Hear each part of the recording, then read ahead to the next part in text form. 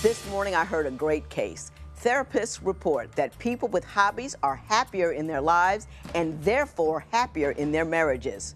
But playing dominoes on a regular basis became a problem for the couple who came to see me today in divorce court. Divorce court is now in session. I have here before me Carolyn, Holly, and Tranel. Holly, the two of you have been together for 12 years, married for 5 years. You do not want to be married anymore.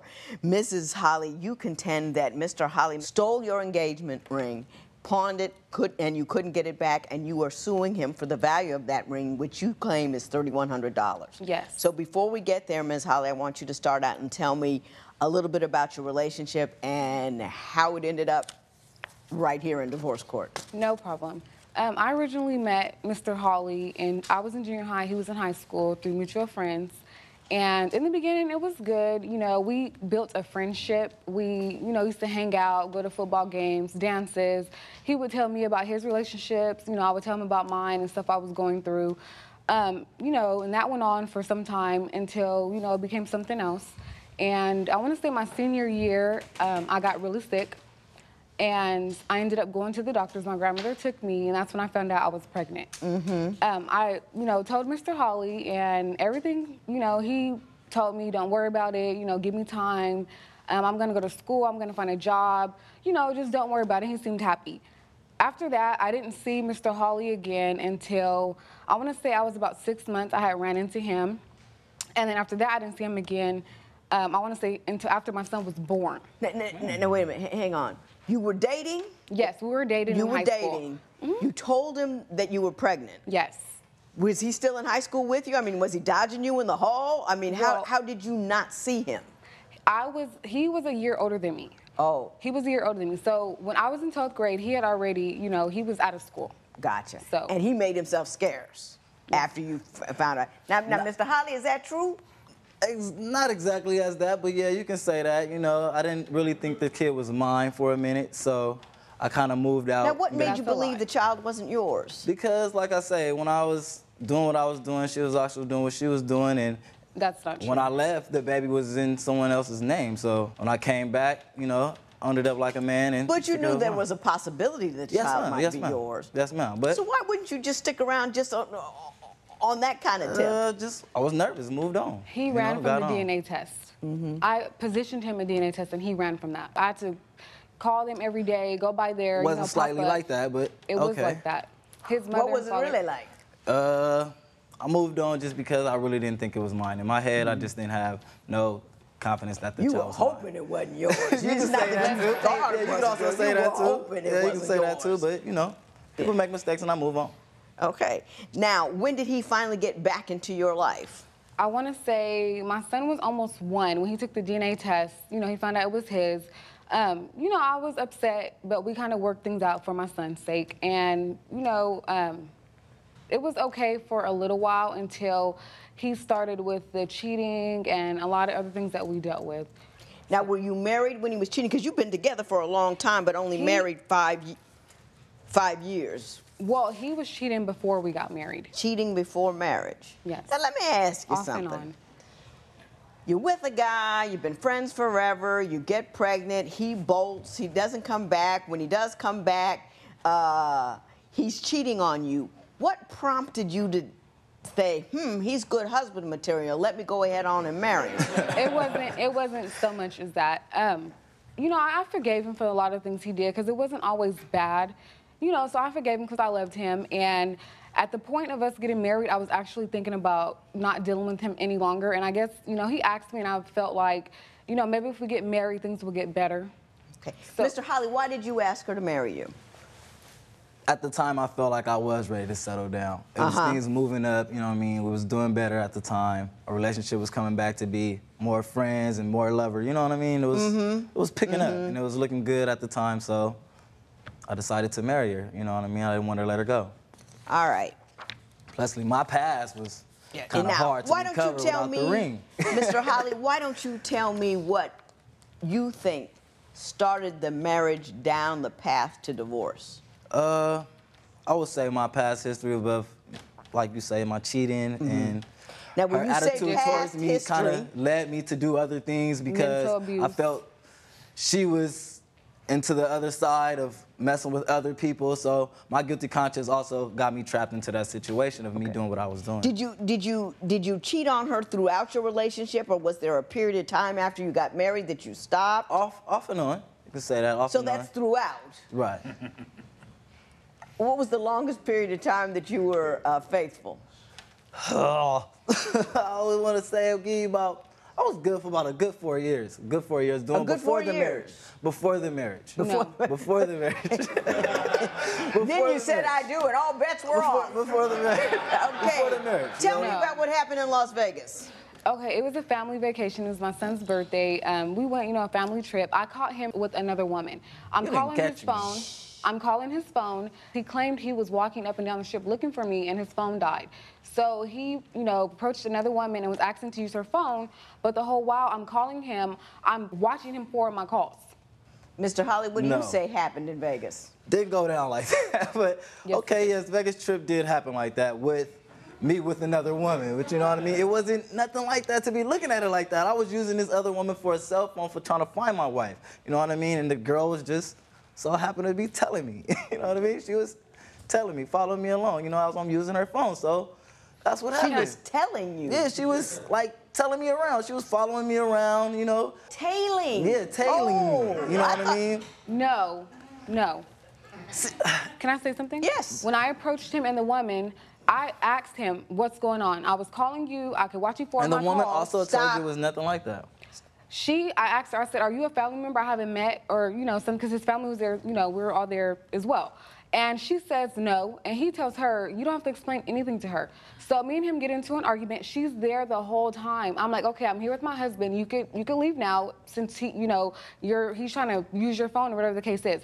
He told her to stay there the whole time. So security comes, you know, they have a zero tolerance in Vegas. They tell us to separate. Me and the kids separate because I didn't want to ruin my son's birthday. He separates with her and leaves, but he's using her phone. You left with that woman? Yeah, you did. Yeah, you did. You left that woman. No, I did not do that. But I walked off with her for about 5 inches or so, you know what I mean? To just get away from the situation. That was it, you know Mr. what I mean? Holly, you didn't play poker while you were in Vegas, did you? No. Play some slot machines. Good decision. Because you have got no bluff, you've got no, fake out. Your face is telling on you. It was drunk alright, as well. but you know, Like it was an editorial. Could you tell me about the time you found a videotape of him having sex with another woman? Yes. Mr. Hawley was intoxicated, passed out on the couch. I went through his phone, and in his phone was a video of another woman and him, you know, holding the phone out as if he was taking a selfie. Divorce isn't easy. If you need help with your breakup, call toll-free at 1-877-311-2222 or visit our website at divorcecourt.com. Follow us on Facebook and Instagram at Divorce Court. Mrs. Holly, could you tell me about the time you found a videotape of him having sex with another woman? Yes. Mr. Hawley was intoxicated, passed out on the couch. I went through his phone, and in his phone was a video of another woman and him, you know, holding the phone out as if he was taking a selfie. Now, wait a minute. Now. Can you tell it to me in a way that I won't pass out? Yes. The woman was giving him service. Got you. Okay. Mr. Holly, can you deny that, or are you just going to just leave it where it is? I don't think that was me in that video. That's what I can tell you. Just on his I don't phone. think that was me in that video. Okay. I don't think so. It wasn't me, It right? wasn't me. I didn't do it. I said no. It was not me, Judge. I don't believe that was me. But if it was, I probably was intoxicated, like you said. I don't know, though, but it wasn't me. Now, Mr. Holly, we've gotten plenty of dirt on you. So I'm going to allow you to tell me what you believe how you believe Mrs. Holly has contributed to the demise of this union. As far as the way she dresses, kills me a little bit. She wears this at church sometimes. No, I don't. She don't Public wear that. places, No, I family don't. reunions, anywhere. I'm like, oh, okay. So she doesn't respect me as a man of me doing things I want to do. She nags too much. She's always in my brain about me want to make her right. She want to be get mad at me because I want to make her laugh. Okay. You know, so. Why don't you tell me some of the things that she does and says that demonstrate she doesn't respect you as a man? For instance, punk, sucker. I don't like them words. I don't like to be used. And she calls you those things? things? Yes, in front of people, in front of company. I just don't like it. It upsets me, you know what I mean? Do you believe she's ever cheated on you? My heart, yes. In your heart? Yeah. That means you have no evidence, you just None said at all. No, What? No visual. No visual? No visual. Any texts, any lost time, any, Well, it was one text, but I can't confirm it, you know. I'm not What? I can't confirm Of what? it. So it was a text that also said, how you doing, baby? But I don't know if that was a dad, a father. I never confirmed who that was yet. What was the number? Because I don't have no idea. I don't remember the number. I bet you don't. But as far as there, I don't have any incidents to say she's cheating on me yet. But I mean, hey, she's going out every Saturday, Sunday, Monday, turning up on a Tuesday. Now listen, she's got you on video and you just showing me some shorts. Please. Thank you. I don't believe Thank that was you. video. I don't believe that Thank was you. me yet. You got a big hulking long over She here. never you got a little showed me fly this over video. there. She must have deleted this video. Oh, you need to stop. I never Mrs. seen Holly, it. let me I tell you confronted something. you. You say that not only is he cheating, but when he's not cheating, he's just plain old a nuisance. He plays dominoes all the time. Like an old man. Tell me about how he is when he's at I home. love dominoes. When he's at home, which is, you know, he's in between. So when he's at home, he's just disrespectful. Like, he gets irritated really fast, especially when he's drinking. He has a drinking problem. He'll tell me I'm ugly. You know, he'll tell me, you know, when I contemplate leaving him, no other guy will want you. If they do, it's only to use you. He'll try to, you know, put me down, and he's miserable to be around. Judge. Out of retaliation for the words she Retaliation said. for what? He's For the fact that miserable she to She be calls calls you me around. the other same women? words, so I just try to use it towards her to anger her, you know, make her angry. But what are you I retaliating don't mean for? it, but you know, people say has no things reason. when they don't mean when they're angry. I That's work, all. I go to school, I take care of your son.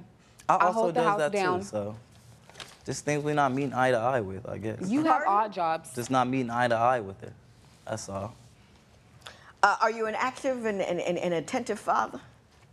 Yes. Is He's he a good father, yeah. He's just a bad Thanks. husband. a good father but a bad husband? Yeah, he's a good father. Yes, You know, when this thing ends, as well it should, don't interrupt that relationship. Encourage it. No, you know, never. you're mad at you know. Never. I mean, and I don't know, and I have no sense that you're going to do that. Yeah. But I always like to say that because it's easy to get that all when you're mad and tumbled, you've been used and abused, and Yeah. then and let that be. Don't mess in that. Yeah. Not that you would, but I'm just putting it out there and make it easy for her to be nice to you. Yes, You know ma'am. what I mean? Don't be a jerk about anything. Nah. Because you got jerk tendencies. Yes, he does. But I also love my kids though, so I don't. And they love you. How much did you pay for the ring? 30. We got He her for didn't like pay for 31, anything. but I didn't pay for it. She paid for it. But I thought we was together at the time, so we was doing it together. You know, she my backbone, I'm hers. You mean to tell me it made logical sense to you that you found a ring in a place you thought it oughtn't be, Right. so you would go and lose all of that money to pawn it? If you would like your case to be heard on divorce court, call us toll-free at 1-877-311-2222 or log on to our website at divorcecourt.com. Follow us on Facebook and Instagram at Divorce Court. So, Mrs. Holly, tell me about the ring that you say Mr. Holly pawned. Okay, me and Mr. Holly at that time were not in a good place. I went to work, I was washing the dishes that night, and I put it, you know, up on top of the microwave. I went to work and forgot to put it back on. When I got home, it wasn't there. So I called Mr. Holly, you know, and let him know. I thought maybe somebody had came into the house or broke into the house because the door wasn't closed all the way and, you know, stole it. So he came home and he was helping me find it for 2 days, tearing the house up and down. And my mom is kind of good friends with the, you know, the neighborhood pawn shop. So long story short, my mother called me and said, I think your ring is in here. So I come down to the pawn shop and it's in the for sale, you know, where they put the Yeah, the counter. window in the Yeah, display. The display. And so, you know, I showed them my owner's certificate and everything, and I told them it was my ring, and they were telling me, well, you know, they pulled it up, and his name was on the slip. And they said, you know, in order for you to get it back, I have to pay $400 because being that me and Mr. Hawley are married, they would not just give it back to me. Right. So when I did, you know, save the money, I went back and the ring was gone. Mr. Hawley, tell me what happened with the ring. Well, yes, I found it. We were searching for it, and I absolutely found it, but I felt like if she lost Did you pawn it? Yes, ma'am. Why did you pawn it? Because, you know, at the time, I was careless at the time. I didn't understand why would she lose her ring or act like she lost the ring, talking about she was washing dishes. But it didn't make any sense because where I found the ring at doesn't look like it was in the audition area. How much did you pay for the ring? 30. We got her for like 31, but I didn't pay for it. She paid for it. But I thought we was together at the time, so we was doing it together, you know. She my backbone, I'm hers. You mean to tell me it made logical sense to you that you found a ring in a place you thought it oughtn't be, so you would go and lose all of that money to pawn it? I mean, how much money did they give to you? My intention was to get it back, but my money didn't come in. What was the purpose of pawning it? I don't know. I was broke at the time, so I just decided to get some change. He had it to begin with. He helped me find it when he already had it. No, not true. Mr. Hawley? No. It's all over for you.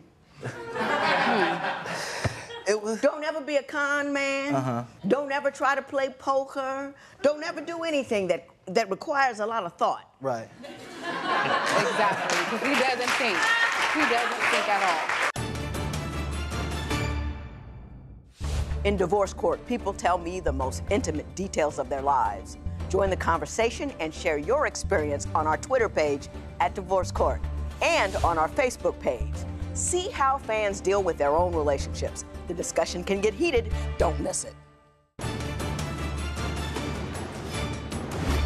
Have you been living together for years but find that splitting up is as complicated as getting a divorce?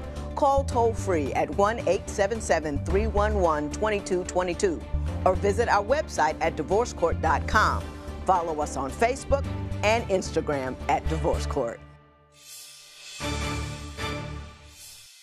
Mrs. Hawley, I want to applaud you for only having one child with this individual over here. You saw ridiculous, you saw silly, you saw foolish, and you saw fit not to have another baby with her. Not everybody does that, and applause to you for that. Thank you.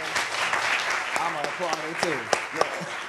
Now, Mr. Hawley, you know, I've already called you all the names that I could think of that would be appropriate to say in a row. Yes, ma'am. So let me beg you to be a better person. Let me beg you to be an example to your kid, because children don't do what you tell them to do. They do what they see you do. And if you're running around with this woman, that woman, the other woman, and pawning people's rings and doing all that kind of stuff, your kid will grow up to be trifling and no count. You're going to be bailing them out of jail and all that kind of stuff. You don't want that kind of kid. Yes, be the kind of man you want your son to be. Yes, ma'am. And when you engage in conduct which demonstrates the lack of a moral compass, it destroys their ability to build a moral compass. And you don't want that to happen. Right. So you were light, you were wrong, you were foolish, you lost a good woman. And the only women that are going to put up with that kind of nonsense that you do are the ones that you don't really need. Having said that, I will say this. You took that ring and you pawned it. You had no right to take it. It was her ring. Your explanation for it is beyond absurd. Consequently, I will give her $3,100. It is so ordered. Wow.